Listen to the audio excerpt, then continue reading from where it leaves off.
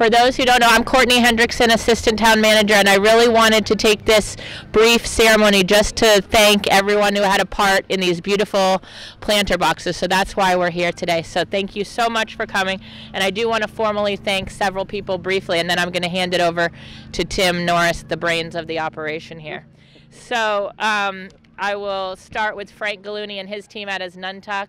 They are a big partner with us around this pond with the improvements that we're doing, and we really do appreciate all the work that you and your staff and your students are doing with us, and we'll talk a little bit more about that. We want to thank you. We want to thank Mark Garr and the Buildings and Grounds guys for all the hard work of actually putting the boxes together and planting them in such a beautiful way for this fall. Thank you guys so much. And I want to thank our town council for their ongoing support for all of the improvements here in Thompsonville, and also want to do a special thank you to Derek Kennedy, our assistant town manager, who has spearheaded much of our physical infrastructure improvements around the pond and in Thompsonville this past year. He couldn't be here today, but he deserves a round of applause as well. So I'm going to hand it over to Tim Norris. He's the chair of our beautification committee, and they have been instrumental in putting this work together. Thank you, Tim. Thank you. You guys are going to have to indulge me. I wrote it down because I didn't want to forget anything. So good morning, and thank you for coming to today's dedication ceremony. Today's ceremony marks the end of a project that began last winter. Last winter, Peter Branton came before the beautification committee with a wonderful plan to not only beautify Freshwater Pond, but to also give the area residents privacy for their yards. As you can see, the planters that Peter designed accomplished both of those goals.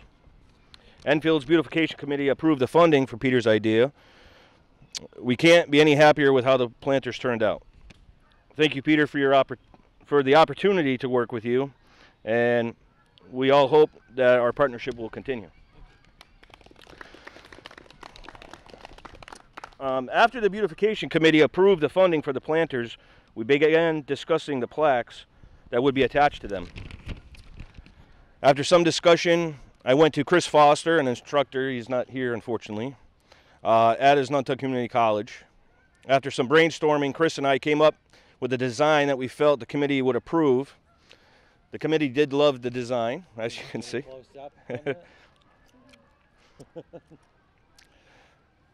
We then went to Frank Gallooni, the director of ACC Manufacturing, to present our drawing.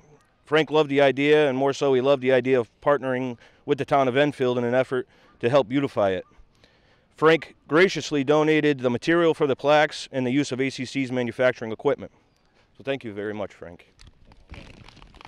And thank you to Chris, who's not here, but yes. I want to personally thank Chris and Frank for their help and the manufacturing program's continued efforts in conjunction with Enfield's efforts to clean, modernize, and beautify Enfield. This partnership is beneficial to both Enfield and to Asnuntuck. We at the Beautification Committee want to thank the Town Manager's Office for their help with this project, especially Courtney Hendrickson's efforts. I don't know where you went. Oh, put the glasses on. We want to thank the Town Council for their guidance and for their funding of the committee. I have to thank my fellow committee members, Vice Chairwoman Kristen Leahy, who's not here, she's a teacher. Our Secretary, Liz Boulay, our members, Roberta Ladd, if you could just raise your hands. So, Stacy Hoyt, Kristen Mio, Diane Tapp, Alexandra Berzuto, Alexis Alvarado, and last but not least, Ginny Higley. Where is she hiding? Hi, Ginny. Ginny has been amazing to work with and has been a great liaison between the committee and the town. Enfield's future is a bright one. I know that change takes time. Personally, I've been a part of this area since I was a child. My parents used to take me for walks, telling me stories about the pond, about skating.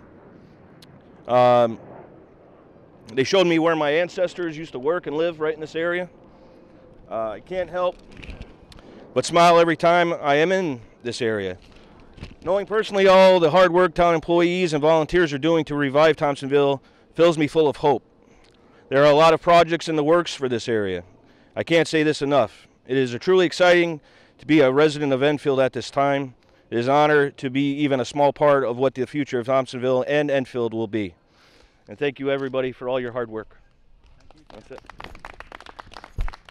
I'd like to turn it over to Frank. Yes, if you don't mind. Am I going to sing, dance? Yeah. Little show. Well, thank you, Tim. Thank you, Courtney, for inviting us for this grand occasion. You know, as Nantucket Community College is really kind of a sleeping giant in our community, and Eileen is here also. Eileen is our Dean of Continuing Education. She does a phenomenal job, you know, both technology-wise and avocationally. Just wonderful, wonderful programs that have been introduced since she's been on the job. And Jim Lambella, her predecessor, really kind of started the whole process. Jim is now the president of the college. But truthfully and realistically, we sincerely want to have a partnership with the community of Enfield. One of the things we've tried for years and years to do is to develop a meaningful partnership with the school system. Finally, we have a new superintendent with whom we really have tremendous camaraderie.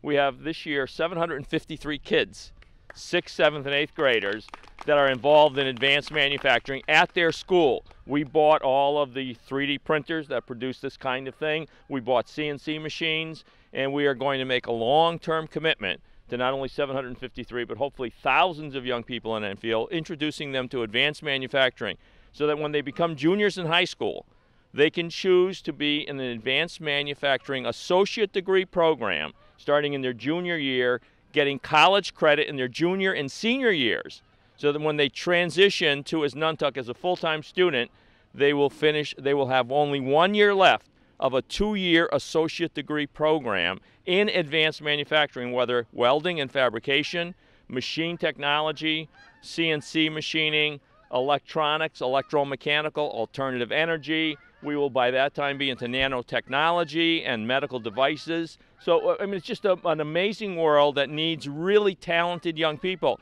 And the future of Connecticut truly is rosy from the standpoint of economic development if we can get a pipeline started with young people involved in advanced manufacturing. We just finished a $3 million welding and fabrication facility at the college. We are beginning in at the end of October a $25 million expansion of the machine technology program. We will have 50,000 square feet. 50,000 square feet of advanced manufacturing technology space. We will be able to accommodate 650 young people and adults on a daily basis. 90% of those people go into the labor force immediately upon graduation at $40,000 to $50,000 a year, and the future is just tremendous for them. They also have 34 college credits when they leave us in this certificate program. Tim is a student in the program and can speak very, very well to the fact that but one of the things we want to do is we want to do more for Enfield. We want to do the trash, the decorative trash containers. We have this fabulous fabrication capability, a wonderful welding ability, 3D printing, which we're going to advance and enhance over the next year or 2 or 3 so that we can do these kinds of things only 5, 6, 7 times the size of it, both in metal and plastic eventually.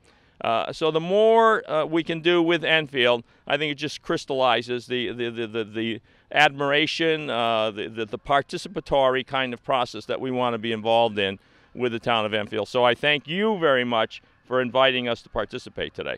Thank you. Thanks, Frank. Thank you. Thank you, sir. All right, next victim. Is there another victim here?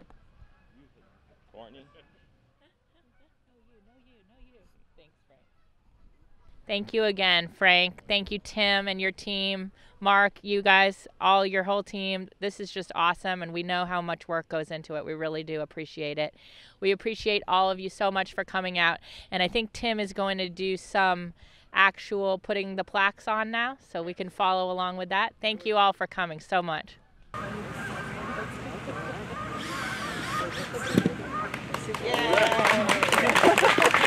Thank you, everybody. Thank you. I think that's it. Are we good? Yes, thank you for coming. I'm going to end up freezing here.